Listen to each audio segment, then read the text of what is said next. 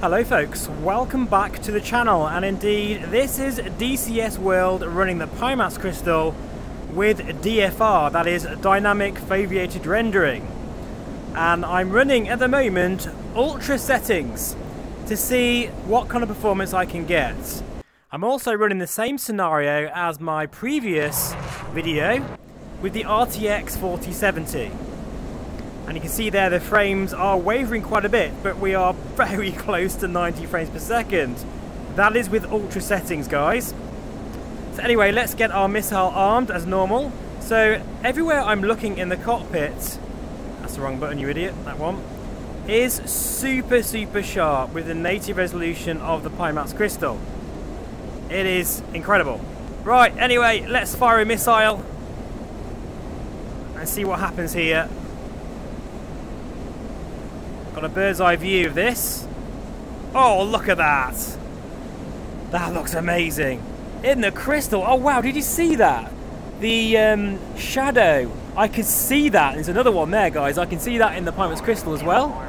I don't need labels, really, at native resolution. It's worth noting, as I've said, that I am running ultra settings, native resolution, so I'm really hammering the performance here with the 4090. Do you know what? Let's go to guns. Why not? Let's go to guns. This will be fun. I can see him so clearly there. Oh! Got a hit. We got a hit. I've got to say, folks, I am running out of superlatives with this experience. It's just incredible. Absolutely amazing. I can't tell you how clear this feels. Hang on. Alright, let's get nice and close here. Oh, have I run out? I've actually run out of ammo already. I can't believe it. What an idiot. He is smoking though. I'm a bit too close for a missile, to be honest. We'll give it a go. Hang on, hang on. Oh, we missed. Here we go. We've got a hit. See, we're actually gone down to about 75 frames per second there.